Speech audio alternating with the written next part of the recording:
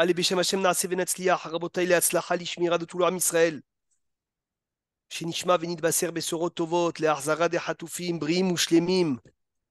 Be'ezrat Hashem Itbarar, ça y est, on arrive à la fin de l'année. On est dans le deuxième Shabbat du mois d'Elul. On rentre, merci Hashem. On va bientôt faire 2 semaines entières du mois d'Elul. Il restera 2 semaines avant Rosh Hashanah. Chaque parasha, comme on a dit, elle a un lien avec Rosh Hashanah. On va étudier le premier morceau de parashat KI TETSE la milchama aloivecha. Comme ça, on va essayer de rentrer doucement, doucement dans ces merveilles, merveilles, merveilles de Yefat Toar. KI TETSE la milchama aloivecha, lorsque tu vas sortir en guerre contre ton ennemi. Untano, c'est quoi oivecha? Comment on traduit oivecha? Ton ennemi. C'est ton ennemi ou Ton ennemi. Mechila, j'ai pas entendu Maurice? Tes Oui, ennemis. c'est ton Ah, ennemi. non, c'est tes ennemis. Ah Parce oui. que oyevecha, c'est plusieurs ennemis. Mais attention, à toi, s'il y avait plusieurs ennemis à plusieurs personnes, on devrait écrire à Botaï quoi? Oivechem. Oivechem. Là, c'est pas Oivechem, c'est tout simplement Oyevecha. Ça veut dire qu'il t'etse la milhama lorsque tu sortiras en guerre. Al Oyevecha, on traduit toujours ton ennemi. Non, c'est pas ton ennemi, Jean-Marc, c'est tes ennemis. Untano, Hachem Elokecha, Beyadecha, Hachem, il va te le donner dans ta main. Veshavita Shivio, tu vas réussir à le prendre en captivité. Veraïta Bashivia, tu vas voir de la captivité. Et Yefat Toar, une femme belle. Vehashak Taba, tu vas l'envier, tu vas la vouloir. Vela Karta Lecha, c'est incroyable, tu vas pouvoir la prendre comme femme. Elle est juive ou elle n'est pas juive? Elle n'est pas juive en général. Azak, elle est Goya. Va avec elle, t'embêtera pas contre avant de se marier avec elle. Tu vas devoir l'emmener à la maison. Vegileha Edroche, elle devra se raser la tête. Veasetet Siporne, elle devra se laisser pisser les ongles. Veesira, elle va enlever Simla Chivia Mealea, l'habit de la captivité. Veyasheva, elle va s'asseoir Bevetera dans ta maison. Ou Vacheta, elle va pleurer. Et ta vie avec Ima, son père et sa mère, Yerach Yamim, 1 mois. D'habitude, on ne dit pas Yerach, on dit Hodesh. Et là, on dit Yerach. Et après, Tavo et Léa Uvalta, tu vas venir, elle va venir chez toi, tu pourras avoir de relations avec elle. Elle sera pour toi comme femme. Mais si tu ne vas pas la vouloir, tu vas la renvoyer. Par contre, tu ne pourras pas la vendre. Merba, ne la fais pas souffrir. Qui tienne Alish lorsqu'un homme il va avoir chez Tedashim 2 femmes. Une qui l'aime, et une qui déteste. Il a des enfants. Les enfants de l'aimer, les enfants de la détester. La signasi le Bechor est pour. Et de la femme détestée, il ne pourra pas lui enlever ses droits. Étonnant, on passe de Yefatoar à la femme détestée. Troisième morceau de Kitetse, qui est les Ish Ben Sorer Omoré. Lorsqu'un homme il va avoir un enfant, Sorer Omoré, je ne sais même pas comment traduire Sorer Omoré, ça veut dire Rebelle. un rebelle, voilà, un enfant rebelle qui se détourne du chemin. Et nous, chemin, il n'écoute pas Bekol Aviv ou Kolimo, la voix de son père et la voix de sa mère. Ils vont l'attraper, ils vont l'emmener au Bedin, etc. Il y a Yefatoa, Rabotai, un homme qui va en guerre. C'est une des, je pense, hein, c'est un des plus grands chidushim de la Torah. Un homme qui va en guerre. Il voit une Goya. Il veut se marier avec elle. La Torah, elle lui permet de la prendre, de la convertir et de se marier avec elle. Et c'est écrit pourquoi? Parce que si on ne lui permet pas de la prendre, il va la prendre avec interdit. Et la Torah, elle a parlé contre le Yetzer Hara. Elle a dit, vaut mieux qu'on lui permette que ça soit quoi? Quelque chose de assourd. Par contre, il y a un ta'alir. Il y a un ta'alir, tu veux la prendre? Il y a une conversion. Vada, il y a une conversion. Et dans la conversion, se laisser se raser la tête, se laisser pousser les ongles. On va essayer, Be'ezrat Hashem, Beli Neder, d'expliquer ça. Déjà, première leçon. Quand un homme il sort de son cadre, quand un homme il sort, c'est ramené dans un chiour, ce que je vais dire de Rav Rosenblum, de Shnat Tafshina Intet, quand un homme il sort de son cadre, il sort de la maison, il sort de sa protection, tout de suite, il est différent. Parce que KI TETSE la milhama lo ivera, tu es déjà KI TETSE, tu es déjà dehors. Il n'y a pas ta femme avec toi, tu n'as pas tes enfants, tu n'es pas à la synagogue, tu n'es pas dans un matzav ou de ton quotidien de Protégé. tous les jours. Voilà, protection. Il dit, Kacher Adam Yotse la milchama, quand un homme il sort en guerre, Beofan Tivri, écoutez bien Rabotai, naturellement, Otam Haganot, ses protections, chez Sivez-vous, Auto qui l'entoure, Besviva Pratit Chelo, dans son, dans son cercle qui le protège, elle s'enlève. Alors tu es seul, tu es dans une guerre. Et là, qu'est-ce qui se passe? Le Yetzirara, il rentre dans toi. La femme Vehachak Taba. Et on te permet Vela Karta Lecha. Mais on t'avertit une chose, c'est incroyable. Si tu prends une Yefatoire, si tu prends une femme comme ça de la guerre, c'est quoi ce qui est sûr qui va se passer? Tu aurais un enfant sourire ou mourir. Apprends ça, Philippe, Non, ils Maurice. vont se détester. Les femmes vont se détester. Pas les femmes. Toi, tu vas la détester. C'est pas sûr, Et parce c'est que sûr, sûr. Je vais te donner la preuve. Et c'est allez, sûr que quoi? Qu'il va avoir un divorce. Nahon. Pourquoi? Parce que d'abord, il y a quitté Tselamin Hamalo Ivera. Après, il y a quoi? Yeleish, Ahataouva ve Ahatsenoua. Et après, il y a quoi? Il y a Ben Sorero Moré. C'est vrai, Maurice, ce que tu dis, que Bassof, il va naître un fils Ben Sorero Moré. Mais avant ça, c'est sûr qu'elle sera Sénoua. Et aussi, ce mariage ne va pas tenir. Tu vas me dire d'où je sais? Regardez comme c'est beau le ridouche de Rida. Je l'ai appris hier soir. Il dit Marana Rida. La différence entre la ketouba et le get, c'est que dans la ketouba, pour dire un mois, le mois, le jour qu'on écrit dans la ketouba, on dit chodesh. On dit Bachelishi, Beshabbat, Shenat, Hameshet Alafim, les chodesh, Elul. Dans le get, quand on écrit le mois du get, comment on écrit? Yareach. Yareach, c'est la lune. Pourquoi on écrit ça? Parce que Yareach, ça fait allusion à Yerach Yamim de la Yefat Toar, qui finira par un get. Rabotai, vous avez entendu? Omer Ahida, Chodesh, Chodesh, c'est pour la Ktuba. Comme c'est écrit, Ki Kahish Isha Hadasha. Hadasha, Chodesh. Girushin, c'est Yerah. Geresh, Yerahim. Geresh, quand il y a un Girushin, quand il y a un divorce, que Dieu nous en préserve, on écrit Yareah. Et dans la Yefatoar, ou Bacheta, Etavia, Veetima, Yerah Yamim, ça veut dire ce couple-là qui est venu d'une Yefatoar, d'une femme que tu as pris dans la guerre, ça finira par Yerah. C'est quoi Yerah? C'est le guet. Et comme il a dit Maurice, Inachinami, l'enfant qui va naître de cette union est un Ben Sorer Omoré. Qui est celui qui a pris une femme de la guerre, une Yefatoar, et qui a eu un Ben Sorer Omoré? David. David Ameller. Comment elle s'appelait sa femme de la guerre? Donc cette Yefatoar, qu'on est en train de parler de ça dans cette parasha. Comment, Johanna? Jamais de la vie. Non, non. Nah- Bathsheba, c'est une Yehudia. Ah oui, c'est la femme de Chéra. rien. La femme de rien.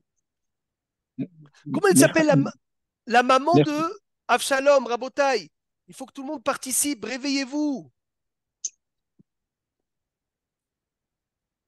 Je sais pas. C'est pas une mannequin? Non, non. Non, non, c'était une Yefat Toar, une femme de la guerre. Ça veut dire une femme que David Ameller, il a vue en guerre, qu'il a pris, il lui a rasé la tête. Elle a laissé pousser ses ongles. Elle a pleuré son père et sa mère un mois. Il s'est marié avec elle. Bassof, il est né de là, Avshalom. Que Non. Avshalom avait un din, Avshalom avait un din de Ben Sorer ou Moré. Bon, je vais vous dire son nom. David Ameller, il a pris Ma'acha. Ma'acha, c'était la maman d'Avshalom. Bat Talmaï, la fille de Talmaï, le roi de Guéchour. Et de ces Nisu'in-là, de ces mariages, il est né Avshalom. Alors c'est écrit dans ma Masechet Sanhedrin, page 107. C'est incroyable. Il a dit, David Ameller, il a voulu aller faire Avodazara. Un jour, on a trouvé David en route pour aller faire Avodazara. Chez Nehemar, Vahi David Ba, il est venu David à Adarosh. Et là, quand il est parti pour faire Avodah Zarah, il a rencontré Roushaya Arki. Ma'acha avec un Aïn, oui. Il a rencontré Roushaya Arki. Et Roushaya Arki lui dit quoi? David, qu'est-ce que tu fais? Il a dit j'ai envie de faire semblant, comme si que j'allais faire Avodah Zarah. Il a dit pourquoi? Écoutez la réponse de David. David Ameler, il dit je fais Chilou Lachem. Pourquoi je fais Chilou Lachem? Parce que je souffre tellement que les gens ils disent si c'est ça d'être tzaddik, on ne veut pas être comme David Ameller. On ne veut pas être comme lui. On n'a pas envie d'être comme lui. Ah, David, le chassid, le tzaddik, celui qui a écrit le livre de Teilim, celui qui est comme Moshe Rabbeinu. Regarde sa vie. Regardez la vie de David Ameller. Que des malheurs, le pauvre. Shaoul, il veut le tuer. Avshalom, il veut le tuer. Il dit, je veux aller faire comme si je faisais de l'idolâtrie. Comme ça, au moins, les gens, ils disent, ah, David, il fait de l'idolâtrie. Ça veut dire que c'est pas un vrai. Stam, c'est un rachat. Et au moins, quand ils vont dire tout le monde, c'est un rachat, je vais plus faire de, je vais plus décourager les gens de la Torah et des mitzvot. C'est fou. Regardez ce qu'il dit. Meler Hassid Shekemoti, un Hassid comme moi, Yehargenu Beno, son fils veut le tuer, c'est pas possible. Moutav ya Avodazara, je préfère faire Avodazara. Et moi, je vais faire un Chilou Lachem entre guillemets que moi. Ve'alitralel Shem Shamaim Befaresia, que dans ce cas-là, tout le monde va justifier ma situation. Je ne sais pas si vous vous rendez compte où étaient les pensées de David. Pas sur ses souffrances. C'est pas ça qui l'intéressait. Ce qui l'intéressait, c'est le Chilou Lachem qu'il aurait pu engendrer. Il lui a dit non, ne fais pas Avodazara.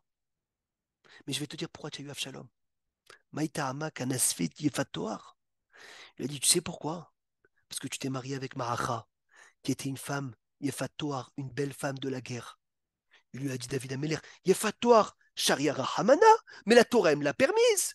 Il lui a dit, mais oui, mais tu sais pas ce qu'il y a après Yefatoar. Il y a Ben Sorer ou Moré. On te le permet, mais on te dit attention. Si tu te maries avec elle, il y a un Ben Sorer ou Moré. Rouchaïar, qui dit à David, quoi, tu n'es pas d'Oresh les Smouchim? Vous savez, c'est quoi les Smouchim? Deux sujets qui sont juxtaposés dans la Torah, c'est qu'il y a un lien entre les deux. Rouchaïar, qui dit à David, Vélo d'Arash ta Smouchim, comment tu n'es pas d'Oresh les Smouchim? Tu le sais pas que celui qui va prendre une Yefat Toar, eh ben, Bassof, il va avoir un Ben Sorer ou Moré. Donc, je t'ai donné exactement la raison, il dit, de Avshalom. Maintenant, je veux vous demander une question. Olivier Vera, on a dit, c'est tes ennemis ou ton ennemi? Tes ennemis. On le dit toutes les années. De qui on parle? De qui on parle quand on parle de Oyevecha? Tu sortiras en guerre contre Yetzara, Yetzerara, Ashrecha, Yetzara. Asher, Yetzera. Alors, Mechila, cette année, on pose la question. Si vraiment on parle du Yetzerara, pourquoi Oyevecha? Pourquoi c'est écrit tes ennemis? Il fallait dire Oyivra peut-être, ton ennemi. Le Yetzerara, pas tes ennemis. Lama, le Yetzerara, il est au pluriel. Il a Pourquoi le plusieurs, Yetzerara? Il a plusieurs formes.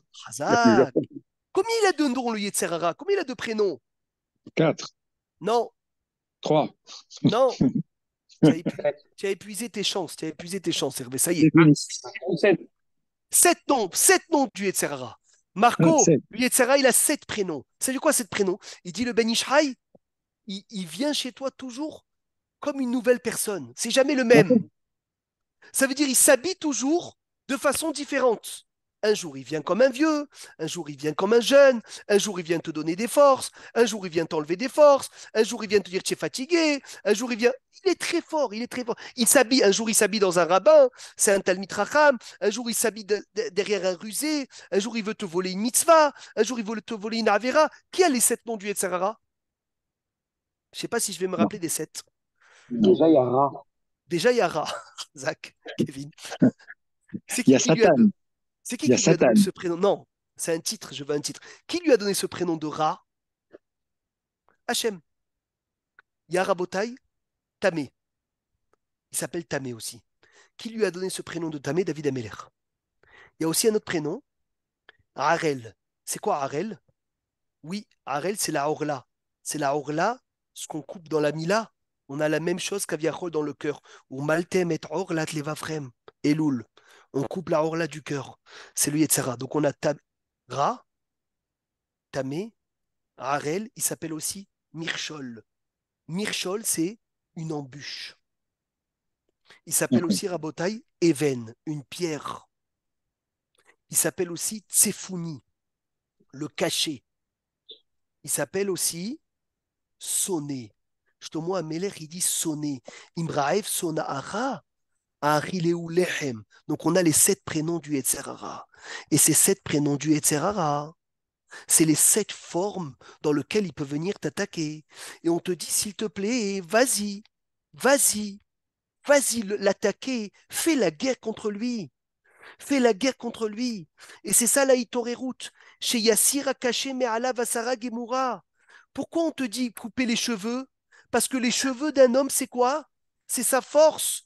Comme c'est écrit dans Shimshon, que quand il a rasé ses cheveux, il a perdu sa force. On te dit prends le Yetzerara, qu'il les haïd rocha, rase-lui la tête, enlève-lui ses cochottes et laisse-lui pousser les ongles. Pourquoi Rabotaille les ongles?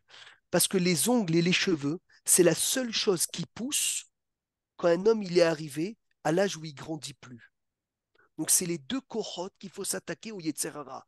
Un homme quand il arrive à Gilaïd, où il a arrêté de grandir, il y a 2 choses qui poussent, les cheveux et les ongles. C'est fini. Les dents, ils bougent plus. Rien ne bouge. Le corps, il bouge plus. S'il mange, Baruch Hashem, c'est son ventre qui grandit. Mais ça c'est pas lié. C'est quelque chose qui fait lui. Alors que les cheveux et les dents, c'est les seules choses qui continuent à pousser. Et on sait tous que les ongles, c'est aussi lié à la faute. Pourquoi? Parce que Adam Arishon, il était fait que d'ongles. Et les cheveux, c'est les corottes. Combien de temps elle doit pleurer son père et sa mère? Combien de temps on a dit? Un mois. Un Un mois. mois. Il dit l'Ora Haïm Akadosh, c'est quoi ce mois-là? Si le Yetzerara, c'est les 7 noms qui t'étselem le Mehamalo Ivekra, c'est quoi où on doit pleurer un mois? Deuil. Le mois des louls. Elul.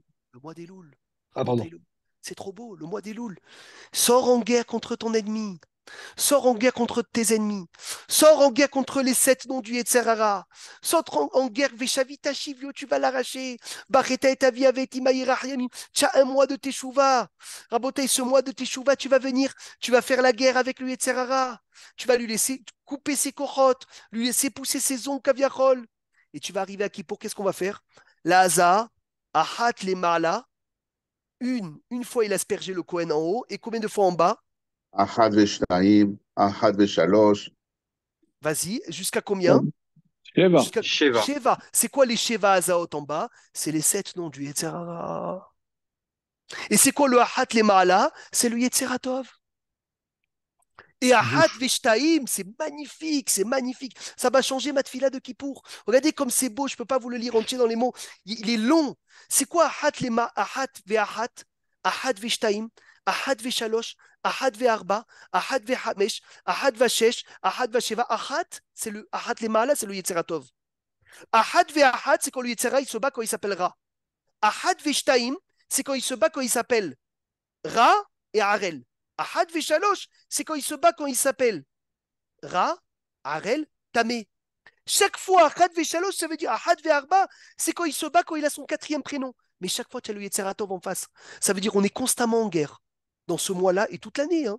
Mais on est constamment en guerre. Et Baruch Hashem, le Kohen, quand il fait Ahat les Mala, Sheva les Bata, il descend dans les 7 noms du Yetzerara, dans ce qu'on s'est battu un mois de quitter la Minrama. Que tu gagnes, Rabotaï, c'est pas sûr. Par contre, ce qu'on t'assure, c'est quoi? C'est que si tu sors en guerre, Hachem, il te le donne dans les mains. Mazé Omer, la volonté d'aller, de te battre, de faire des guerres contre le Yetzerara, c'est ça qui peut t'assurer Rabotaï de le gagner. Il dit le Rahim Akadosh, aussi il explique que tout, il explique que Yefat Toar, c'est aussi lié au Yetzerara, mais c'est aussi lié Rabotaï à la Deshama. Pourquoi Yefat Toar on le compare au Yetzerara? Pourquoi? Parce que Yefat Toar c'est la belle femme.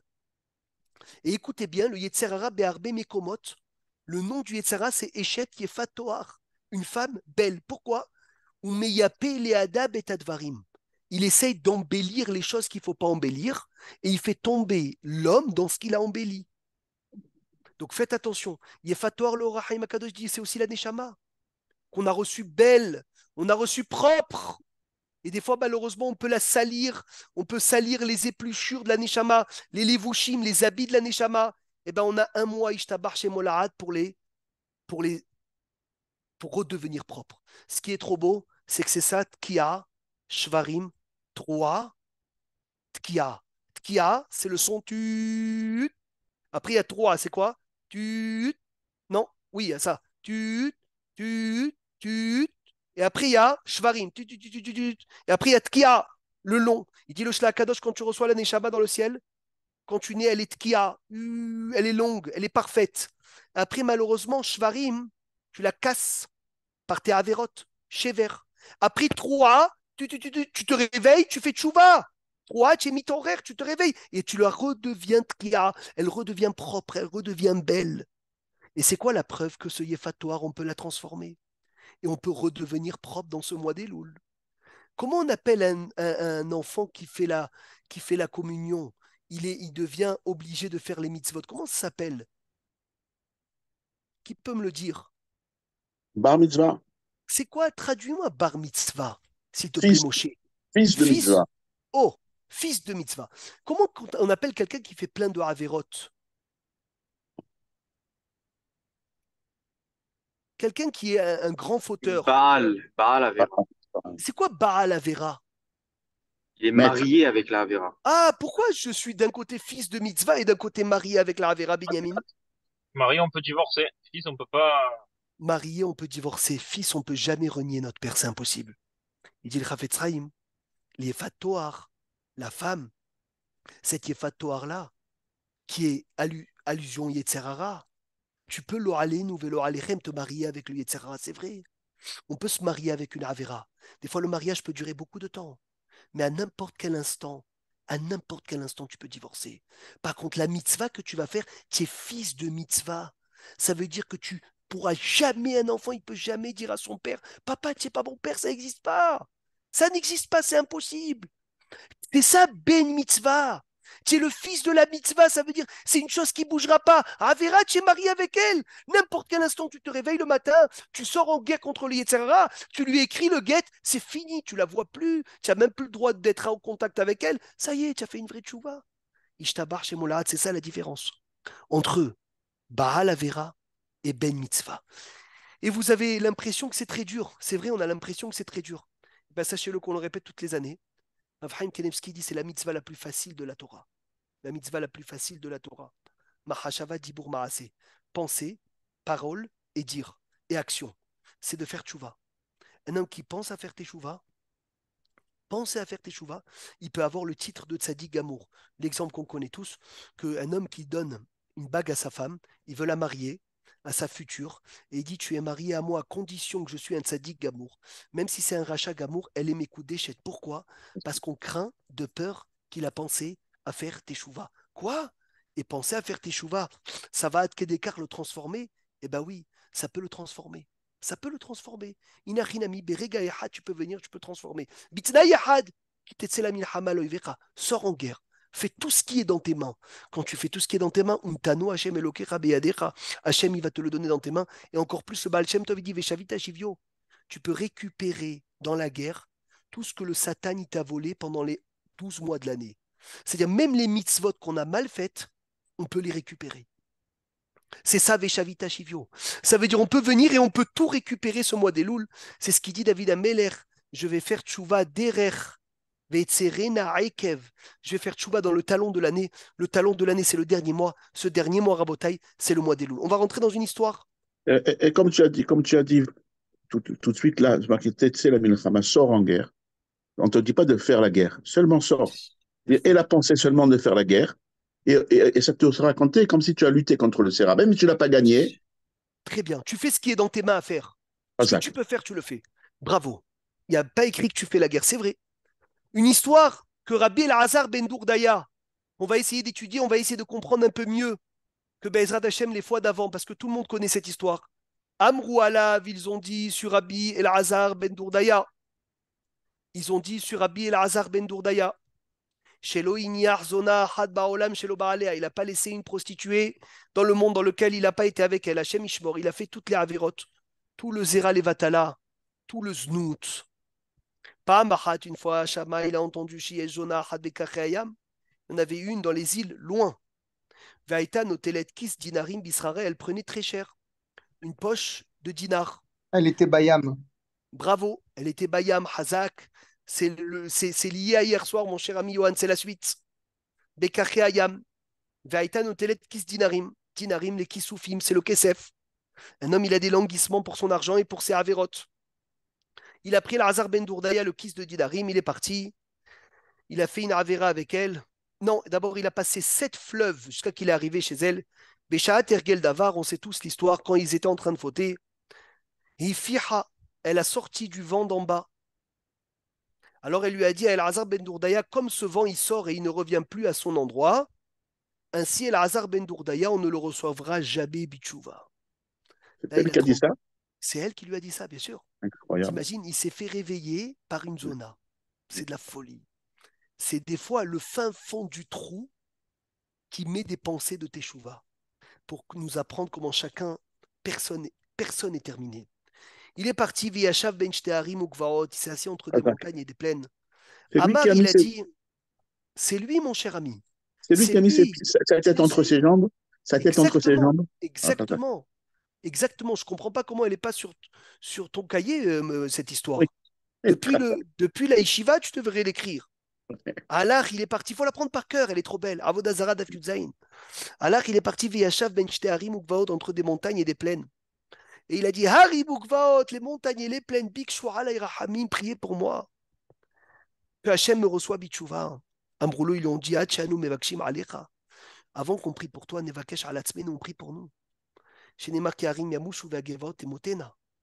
Amar l'a dit Shamaim Vaharetz, le ciel et la terre. Bikshu alay Rahamim, priez pour moi. Ambrou, ils lui ont dit Hachanu Mevakshim Alecha, Nevakesh Alatzmenu. Non, avant qu'on prie pour toi, on va d'abord prier pour nous.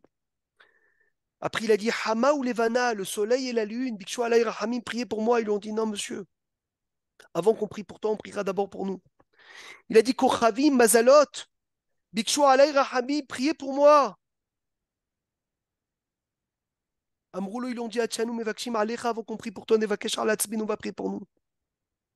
Amar, il a dit la phrase choc. En adavar taloui et l'habit. La chose dépend que de qui? De moi. Et Niar Rocho Ben Birkav, il a mis sa tête entre ses genoux. Vega Bifria, il a explosé en larmes. Hachi Yatzta Nishmato, jusqu'à qu'il est mort. Yatzta Bat Kol Ve'amra, la voix céleste, elle est sortie, elle a dit Rabbi El Mouzman. Hazar Ben Mouzman. Dourdaya. Mais Zouman, il est invité les Haya Olamaba. Il n'a jamais étudié de sa vie et il s'appelle Rabbi. Je ne sais pas si vous vous rendez compte. Rabbi El Hazar Ben Dourdaya. Binyamin, dans tout ce qu'il a appelé, il a manqué une chose. Johan, qui il n'a pas appelé? Il a appelé le ciel, la terre, les étoiles, la lune, le soleil. Kadosh Baruch Hu. Non, oui, à la fin, il a explosé, il a appelé Hachem. La mer? La mer. Pourquoi il n'a pas appelé la mer? Parce que la mer, c'est la source de toutes les ta'avot. C'est la source de toutes les envies. Et il avait peur que la mer, elle accuse d'Afka. Parce qu'il y a écrit que celui qui tient son brit et il ne se retient, il ne faute pas Be'avera, il faute pas Be'arayot, il maîtrise la mer. Comme Yosef Hatzadik, Ayam Rahav, Vayanos, Vayados, Vayetze Achutza. On a 4 composants dans le corps, la terre, le feu, l'air, l'eau. Et l'eau, c'est toutes les ta'avot. Toutes les ta'avot. Quand quelqu'un il veut prendre un hôtel, il voit si c'est à côté de la mer. La mer, c'est les envies. Il a dit, je ne peux pas demander à la mer. Parce que la mer, c'est de là que j'ai mes ta'avot. Et elle va rappeler mes avérotes. Jusqu'à qu'il est venu et qu'il a compris Rabotai. Qu'il fallait parler, Kol Hakavod, Jean-Marc, tu as raison aussi. Et il n'a pas parlé à Dieu. Il fallait parler directement à Dieu. S'il parlait directement à Dieu, Hachem l'aurait pu le recevoir Bitchouva. Ah, mais Yerushalmi dit il a un sroute quand même, c'est qu'ils lui ont répondu, tout ça, les montagnes et tout lui ont répondu. oui, l'ange de la montagne lui a répondu. Tout le C'est monde lui a incroyable. répondu. C'est C'est incroyable. incroyable. Parce qu'il était Bélef Shalem, il était entier. Le Yerushalmi dit Rabbi Yuda Namar Mishpedide. Basar Vadam, un être humain, tu vas chercher un être humain, tu vas chez un autre être humain, tu toques à la porte. C'est qui te répond? Son shamash, sa famille. Il peut te dire il est là, il n'est pas là. Non, mais il là, il est occupé. Il se douche, il se prépare, il mange, il dort. Tu sais, quand tu vas chez quelqu'un, tu as besoin de lui, tu n'es jamais sûr qu'il va te répondre. Il a dit à Kadosh Baruch Hu Enoken, Imbata, ala Adam Tsara, si un homme, il a une épreuve. Lo itzvah, écoutez les mots, ne crie pas. Lo les Michael, vélo les Gabriel. Ne va chez personne, chez aucun ange, ni Michael, ni Gabriel. Et la li itzvah, toque à la porte d'Hachem. Bani en est le miyad, je lui réponds tout de suite. Donc tu as raison, Jean-Marc Ashrecha. Il a appelé tout le monde, mais il n'a pas appelé Hachem. Ah, n'appelle pas d'ange. Tu n'as pas besoin d'ange. Tu as besoin d'aller chez personne. Parle à Dieu. Parle à Dieu directement. Le Midrash, il raconte. Moshe Rabbeinu, combien de prières on a dit il a fait pour entrer en Eretz Israël? Qui écoute? Qui écoute? 515. Bravo, Baruch Hashem. Kevan Shira, Moshe Shen Mashgiach Imbo, quand Moshe Rabbeinu il a vu que personne ne lui répondait. Halach Etzel Shamaim Vaaretz, il est parti chez le ciel et la terre. Et il a dit Amar Bikshu Alay Rahamim, regardez le même Midrash, c'est de la folie. Tanchuma Vaetranan Odvav. Moshe Rabbeinu, je ne savais pas. Il a dit aussi au ciel et la terre, priez pour moi. Amroulou lui ont dit Atchenevakesh Rahamim Alecha. Avant qu'on prie pour toi, on priera pour nous. Il est parti chez Kochavim ou Mazalot, les étoiles, les astres. Bikshu Alay Rahamim, priez pour moi. Ils lui ont dit non, on va d'abord prier pour nous. Il est parti chez Harim Ukvaot, les montagnes, les plaines. Bikshu Alay Rahamim, priez pour moi. Amroulou lui ont dit non, Nevakesh Arlatzmen, on prie d'abord pour nous. C'est de la folie. Allah Etzel Hayam Agadol, il est parti chez la mer Méditerranée. Il a dit Bikshu Bakesh Alay Rahamim, prie pour moi. La mer, il a dit à l'ange de la mer, bien sûr. Hein. Et là, la mère, elle lui répond, elle lui dit, regarde, regardez ce qu'elle lui dit. Elle dit, Ben Amram, Ma'ayom Yomaim, qu'est-ce qui se passe aujourd'hui que tu as besoin de moi? Allo ata Ben Amram chez Bata Alay Bematecha. C'est toi qui es venu avec ton bâton. Oui, Kitani, tu m'as frappé. Filakta les Shtem Asar Shvilim, tu m'as partagé en 12. Velo Yacholti la Amod Lefanecha Mipne Shechina. Chez Mitaler Lefanecha, j'ai pas pu me tenir devant toi, je tremblais de toi. Veayom et aujourd'hui, Maalta Lechakar. Pourquoi aujourd'hui c'est moi, c'est toi qui viens me voir? La rabotaille, Kevan Cheiskir lo Hayam, Mashaasa bin Aruto, Tsaak ou Bacha Ve'amar. Il s'est mis à pleurer, mon cher Rabbeinu. Il a dit, mais quand je suis passé dans la mer, Haïti Melech Olam, j'étais un roi. Ve'arshavani mishtater ve'en mashgichin bi. Maintenant, je pleure pour entrer en Eretz Israël. On ne fait pas attention à moi.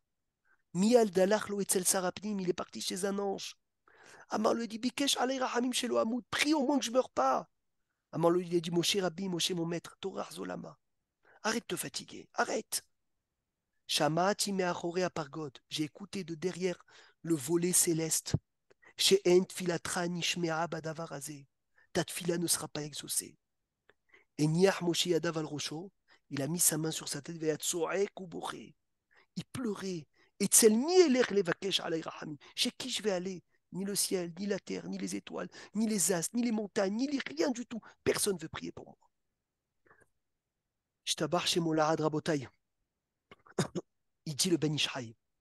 Pourquoi est-ce que Elazar Ben Dourdeya, il a mis sa jambe, sa tête entre ses jambes? Pourquoi? Pourquoi il a choisi de faire ça avant de mourir? Comme un bébé. Il a voulu être comme un bébé dans le ventre de sa mère. Un bébé dans le ventre de sa mère, il a la tête entre ses jambes. Il a dit Hachem, je veux redevenir un bébé. Même quand on se trempe au mikvé, il faut avoir la tête entre les jambes parce qu'on veut redevenir des bébés. Bria, Hadasha, une nouvelle créature. Et c'est ça, Mounah ben Birkaf. Le Midrash, il raconte, il continue. Bo viens, regarde. Combien il est grand la force de la tchouva. Rabbi Shimon ben Lakish, Resh Lakish, qui était le chef des bandits. Lui et ses deux copains, c'était des voleurs. C'était des gens qui forçaient les gens à vendre, cambriolaient tout le monde.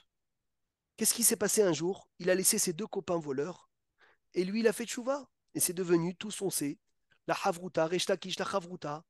De Rabbi Yohanan, Rabota, il est devenu un Amora, Resh Lakish, très connu. Vaya Mashkim ou Ma'ariv, il étudiait la Torah, il priait. Velo Shavel Marasavaraim, il n'a plus fait demi-tour. Ou Beyom Shemet, le jour où il est mort, ses deux copains voleurs sont morts eux aussi. Et ils se sont rencontrés, Rabotai. Ils se sont rencontrés dans le ciel. Et ils ont dit, les deux, Akadosh Baruch Hu, Ribono Shel Olam, Yeshmaso Panim Lefanecha. Comment tu juges différemment? Mais il a volé avec nous. C'était un brigand avec nous des années. Pourquoi il est là et nous on est là? Amarleim, il leur a dit, Zerasa tchouva, Hachem, il a dit, Resh Lakish a fait tchouva. Vous n'avez pas fait tchouva. Ils lui ont dit, les deux bandits, copains de Resh Lakish, viens, nous aussi, on veut faire tchouva.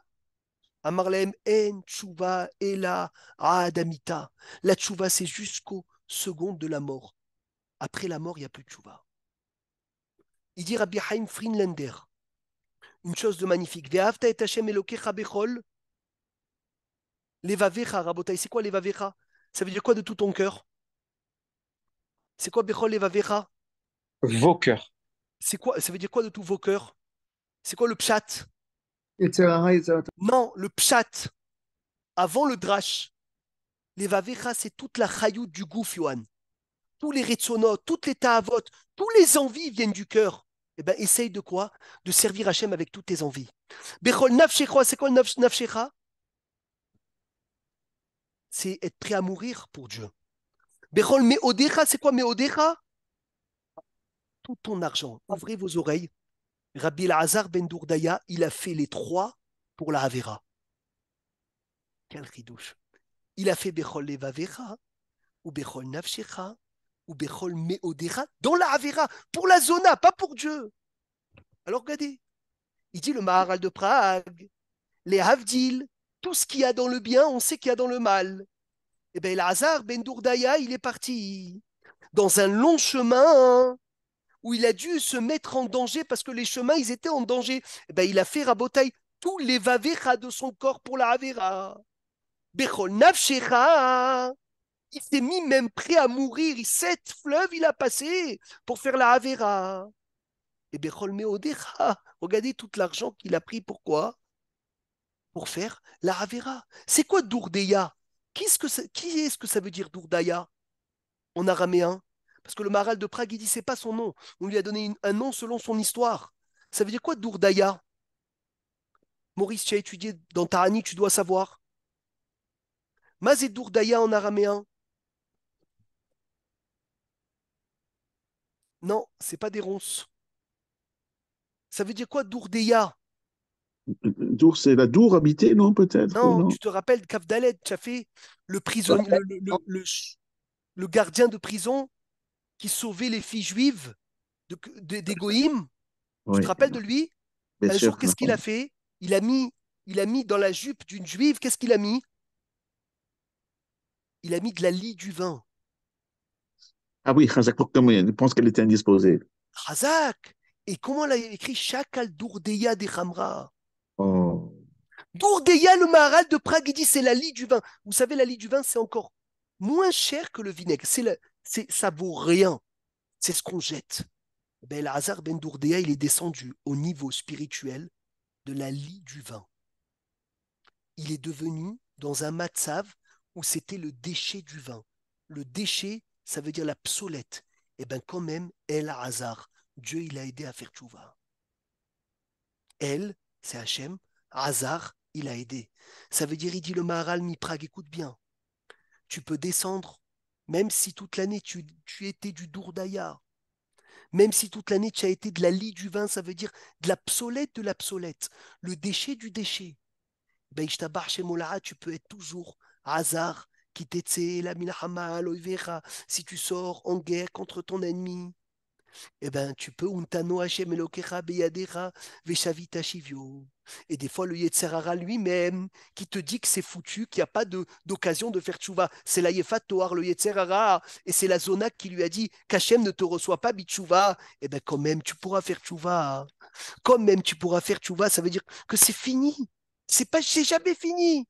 Avshalom, pour revenir au premier, Rabotai au Ben Sorer au Moré.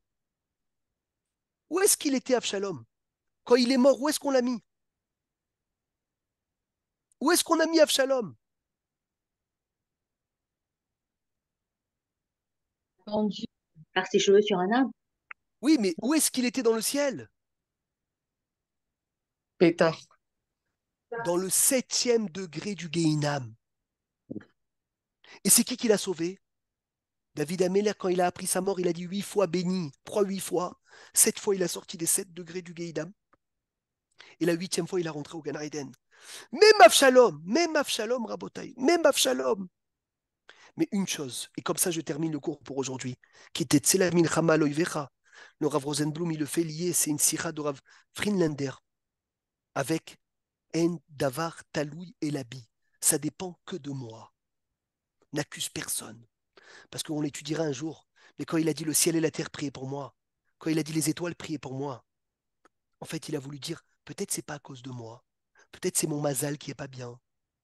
Peut-être c'est à la conception qu'on a pensé des mauvaises choses. Peut-être c'est quand ma mère, elle était enceinte, elle a mangé des bêtises. Tout ça, c'est peut-être vrai. Mais Hachem, il t'a donné libre arbitre de choisir ton chemin. Et tu te bougeras que quand tu vas te dire En davar, taloui et la bi. La chose, elle dépend que de moi. Écoutez les mots. À Adam, Baal Bechira. Un homme, il peut choisir. En davar baolam. Rien ne peut empêcher chez Yachol Ha'atzor Lo La'asot Hatov Ve'hara de faire le bien et le mal. Comme ça, Hachem, il a décrété de lui donner le choix, grand ou petit. Velo Ishaen Adam Bedavar Sheker, ne mens pas, ne mets la faute sur personne. C'est toi que tu dois choisir le bon chemin. Tetse la milhama loivecha. Deux premières histoires de la Torah. Adam, il faute. Hachem, il dit, pourquoi tu as fauté? Qu'est-ce qu'il dit? Qu'est-ce qu'Adam Arishon, il dit? Ma femme. Ma femme. Caïn. Rabotai, Caïn. Hachem lui dit, eh, velachicha. Qu'est-ce qu'il lui dit? Hashomer achi anochi. Est-ce que je suis quoi? Je suis le gardien de mon frère. Ça veut dire quoi? Ça veut dire que tu bougeras jamais quand tu mettras les choses sur les autres. Jamais. Par contre, quand tu vas rentrer ce mot dans la tête, En, Davar, Taloui et l'habit, ça dépend que de moi. C'est moi qui dois me bouger. C'est moi qui dois sortir en guerre. C'est là où tu vas démarrer. Pour terminer, il a dit, le Rav, c'est trop Magnifique, beau. magnifique. Oh, la C'est cavote, faut l'écrire, ça. c'est ma mâche. Moi, Ouais. le premier, ça m'a fait bouger. Parce que Mhm, parce que on sait tous, tu sais, des fois, tu es dans un endroit, ça va pas. On arrive toujours à trouver tous les problèmes sauf nous. mhm, C'est incroyable. Au travail, mhm, des fois, ça va pas bien. Tu dis l'ambiance, elle est pas bien. Le bureau, il est sale. Les gens avec qui je travaille, ils sont pas bien. Je suis tombé sur des mauvaises personnes. Quand ça va bien, on dit toujours c'est moi, c'est grâce à moi. mhm, Il a dit tu veux bouger quand ça va mal, En, Davar, Taloui, et la Bi. La chose dépend que de moi. Tant qu'il Hazar Ben Dourdaya, il n'a pas dit ça. Tant qu'il disait c'est peut-être les Koravim, c'est peut-être les Bazalot, c'est peut-être le Hibour, c'est peut-être la Leda. Bezrat Hashem Belineder dimanche matin à la synagogue, on verra comment chaque chose qu'il a dit, on verra comment il a voulu se dédouaner. Kaviarol, je veux, c'est pas grâce à cause de moi. Et quand il a dit En davar talou yelabi, il y a eu un mahapar, il y a eu un changement énorme. Bezrat Hashem Belineder chez Niske Rabotai de se renforcer et d'accueillir le Mashiach Tzidkenu B'mera B'yameinu Amen. Je crois qu'on a Amen. une afrachat hala. Amen. Merci.